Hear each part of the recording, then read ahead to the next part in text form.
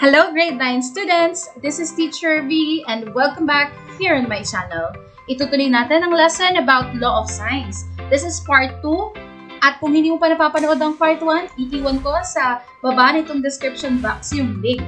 At bago tayo mag-start, syempre like mo muna ang video ni Teacher V, mag-iwan ng comment sa baba at i-share sa mga kaklase mo para makatulong ka rin sa kanila. Now, pagtapos mo nang gawin yun, pwede na tayong mag-start. Una nating sagutan yung mga questions katulad dito. Halimbawa, you have to state the law of sines. So, according sa law of sines, it is the relationship between the sides and angles of non-right or oblique triangles. It states that the ratio of the length of a side of a triangle to the sine of the angle opposite that side is the same for all sides and angles in a given triangle.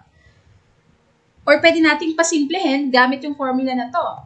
Sine A over A is equal to sine B over B, then equal to sine C over C.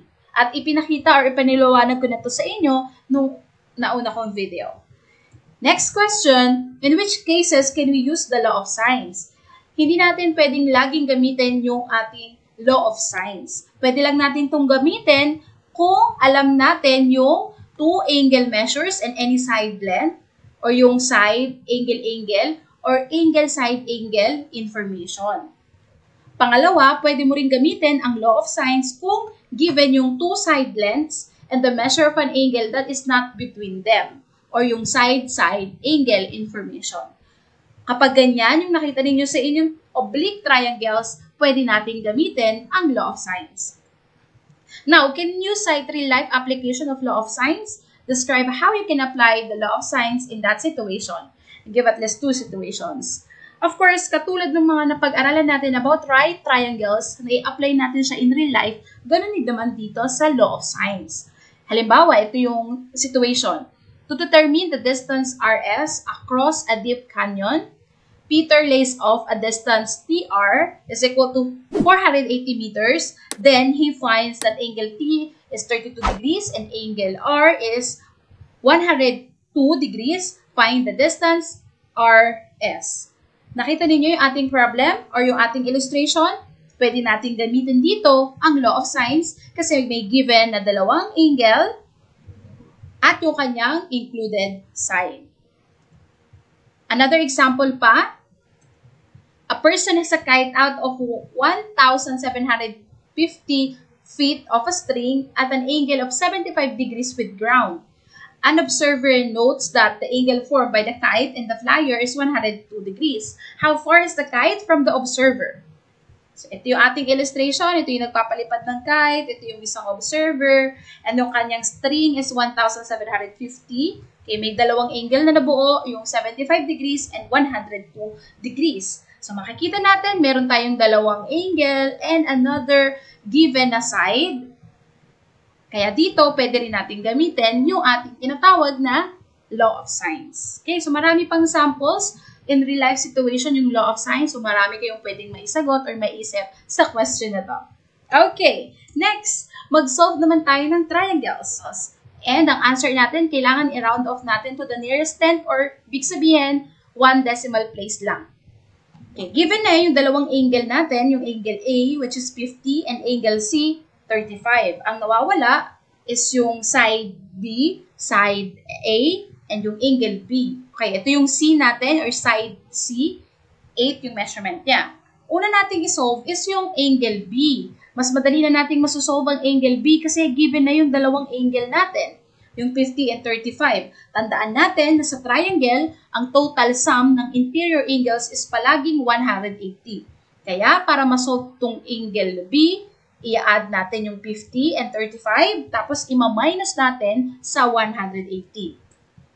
So, 50 plus 35, so that is 85.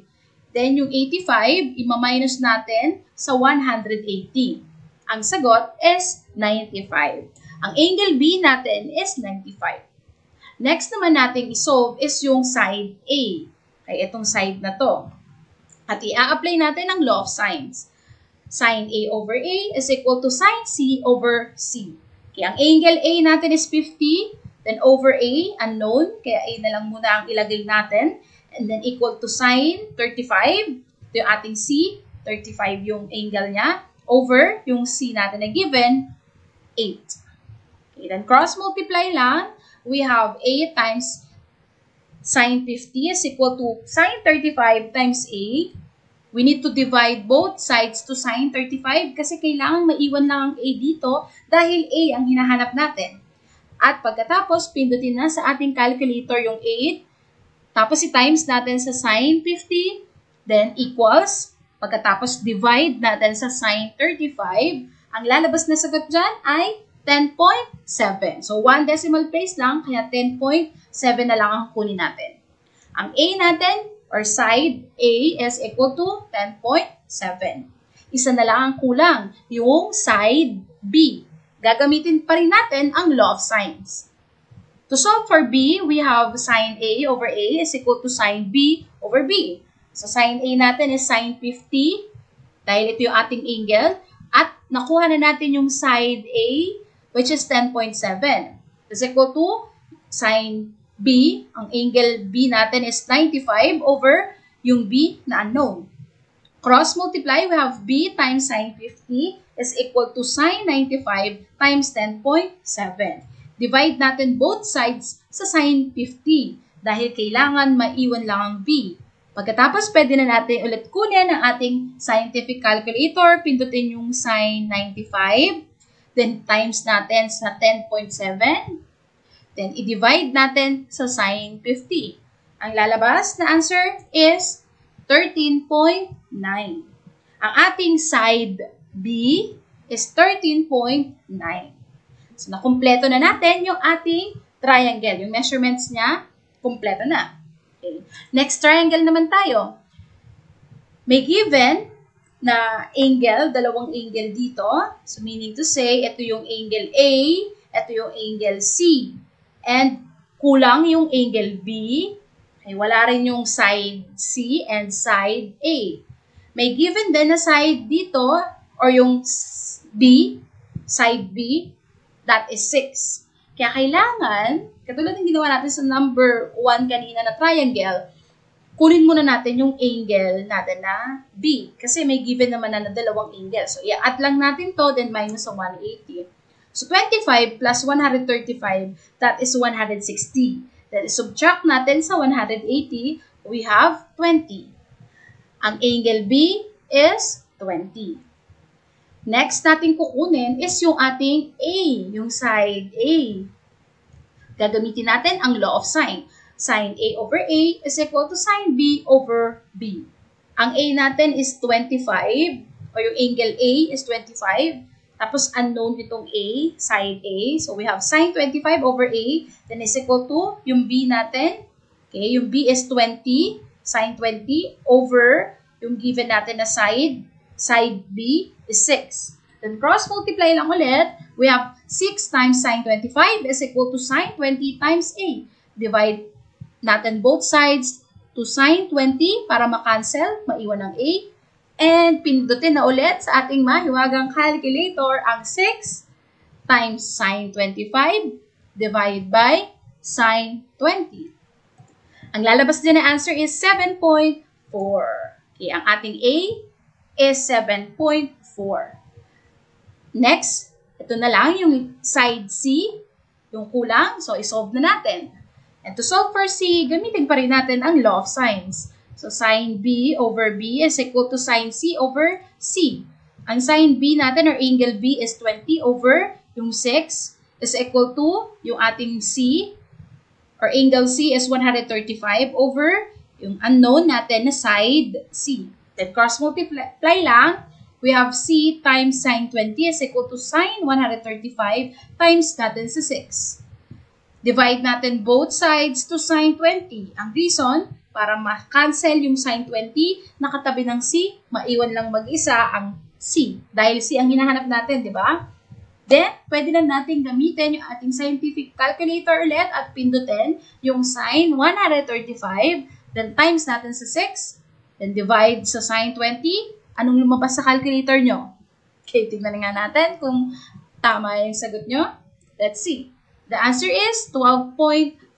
Ang side C is equal to 12.4.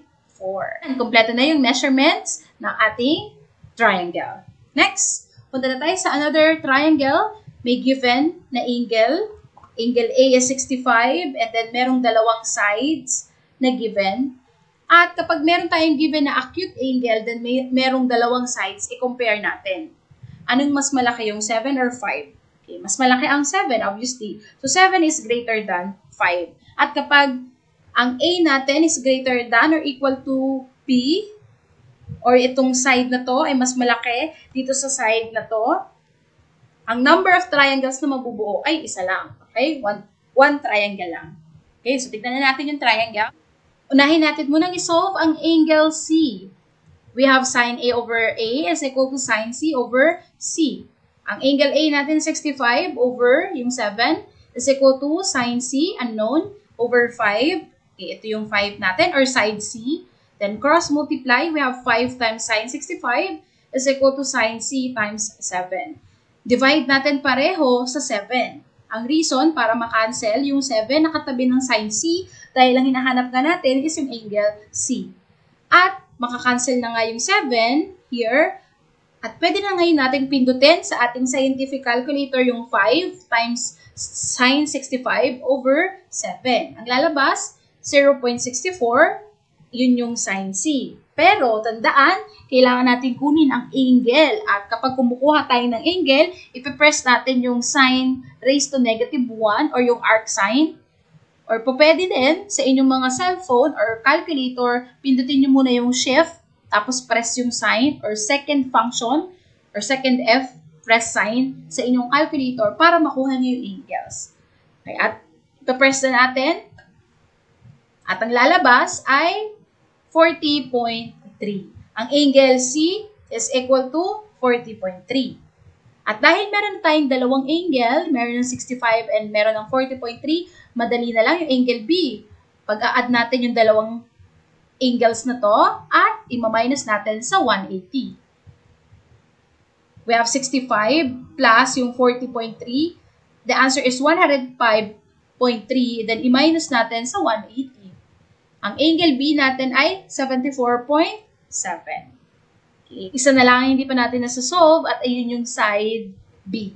Okay. Para naman ma-solve ang B, we have sin A over A is equal to sin B over B. Sin 65 over 7 is equal to sin 74.7. So yung B natin, na-compute na natin na 74.7 siya over B. Cross multiply, we have B times sin 65 is equal to sin 74.7 times 7. Okay, then divide natin both sides sa sin 65 para makancel to dahil B ang kailangan nating masolve, di ba? Okay, now, pindutin na natin sa ating scientific calculator yung sin 74.7, then i-times natin sa 7, then divide sa sin 65. Ang lalabas na sagot is 7.4.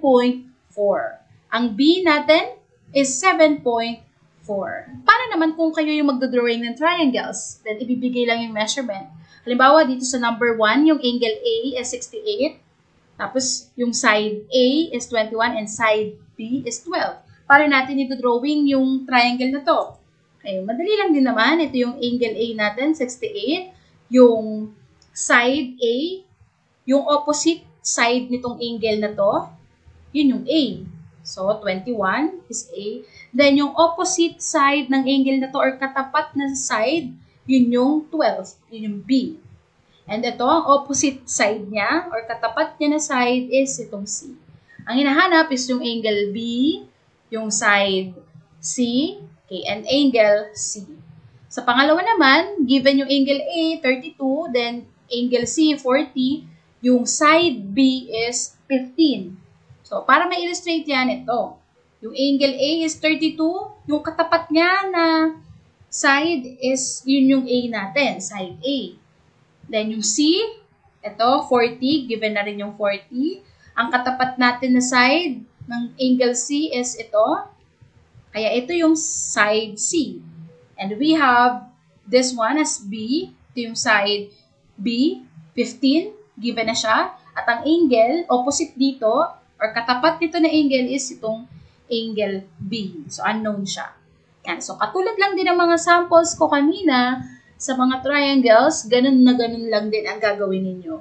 Okay? Kaya kayang-kaya nyo na itong masagutan. Okay? Questions ka pa, huwag mahiyang magtanong kay Teacher B at mag-iwan ng comment sa baba nitong video. And that's it. Natapos na natin yung week 6. I hope na may natutunan ka sa video lesson ni Teacher B. Huwag kalimutan na i-like and i-share to sa iba para dumami pa talaga ang mga students na nagmamahal at nagsisikap na pag-aralan ang mathematics. Okay, follow me on my Facebook page, VTeach Channel, at hanggang sa susunod na lesson natin. Bye-bye!